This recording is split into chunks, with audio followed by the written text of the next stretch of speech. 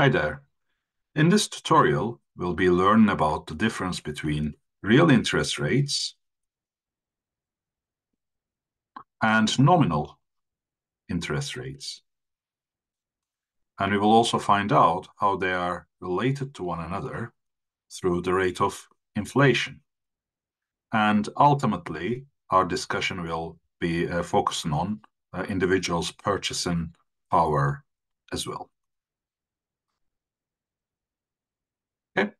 So I would like to motivate this tutorial with a simple example. So let's suppose that you got $10,000 of savings today.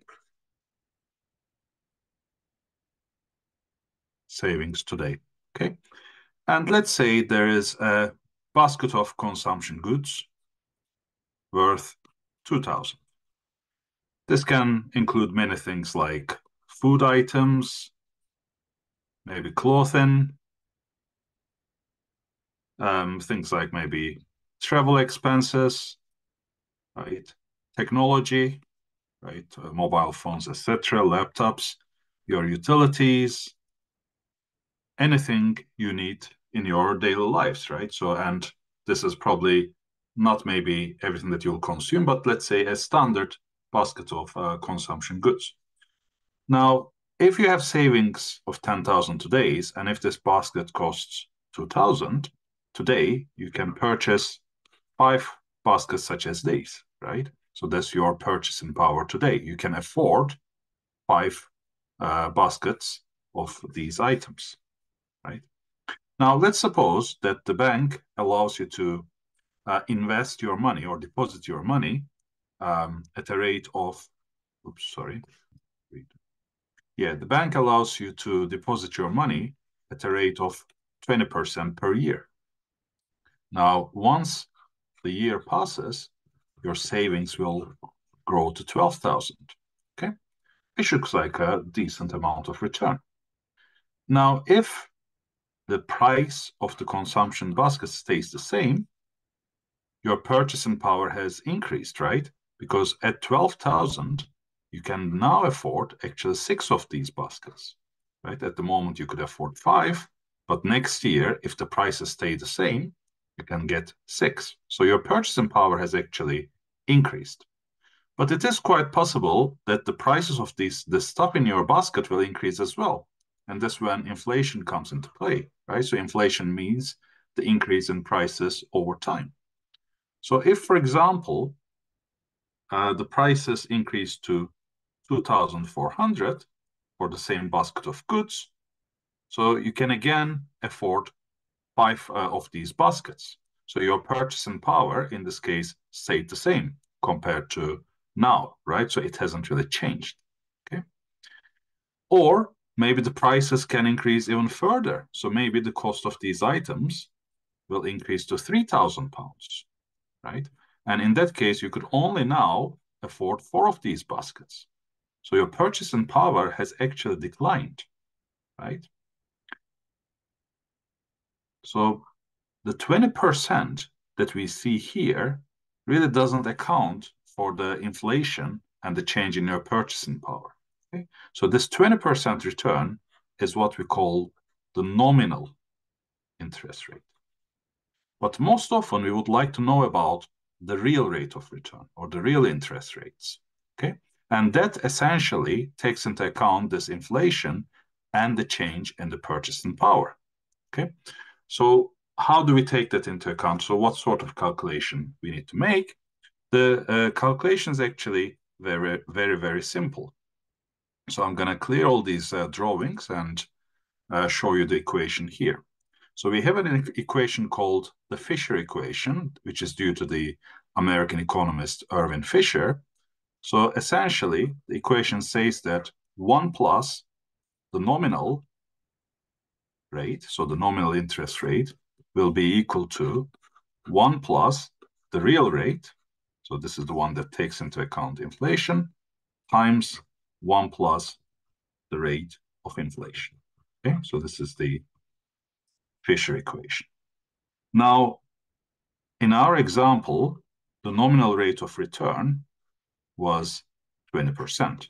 Okay, And let's suppose the rate of inflation is 10%. Okay. So what would be the real rate of return in this scenario? Okay.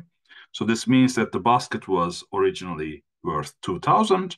Now the value has increased to 2,200, a 10% change in value. So I can solve for the real rate of return as follows. So on the left-hand side, essentially, I've got 1.2 equals 1 plus the real rate, unknown in my equation, times 1 plus 1. So essentially, the real rate of return is 1.2, so the one over here. So I move this one to the left-hand side by dividing. So 1 plus 2 over 1 plus 1, and subtracted this one, okay? And if you calculate this, so this will be 9.1%, okay? So although the bank offers me a nominal interest rate of 20%, because of the 10% inflation rate, my real rate of return that takes into account inflation is only 9.1%. So this shows clearly the importance of taking inflation into account when making return calculations. So in countries where the inflation rate is low, this is less of an issue. So typically countries like US, UK manage to maintain low levels of inflation, although not all the time, right? There are periods when actually the inflation starts to creep up and central banks need to take action, right? So in those scenarios, you definitely need to make a comparison with your nominal rate and real rate of return. And in some other countries, they actually experience very high levels of inflation. So it's really critical for investors there to understand the difference between the nominal rate of return and real rate of return. So when inflation is high, essentially your real rate of return will be much, much smaller than the nominal rate of return. Okay. There's one more thing I would like to emphasize here. So there's actually a shortcut to this formula which works especially when the rate of inflation and the nominal rates are low. So I just want to wrap up by showing that. And essentially the approximate formula is like this. So nominal interest rate is approximately equal to the real interest rate plus the rate of inflation, right? So in our example, the nominal rate was 20%, right? And the inflation was 10%.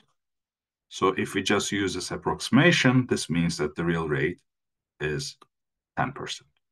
And we had exactly calculated it as 9.1%, right? So there's a bit of difference because, like I said, this is an approximation.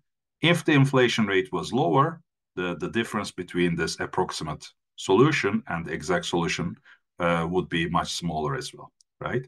So this approximate equation works particularly well when the inflation rate is small. So when you want to make back of the envelope calculations, this is what you can rely on.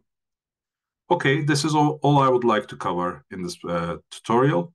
On our website, we have a detailed lesson on the difference between nominal rates and real rates of return as well. So if you're interested in, you can find the link to that in the video description. Hope you enjoyed the video and looking forward to see you in the next one. Bye for now.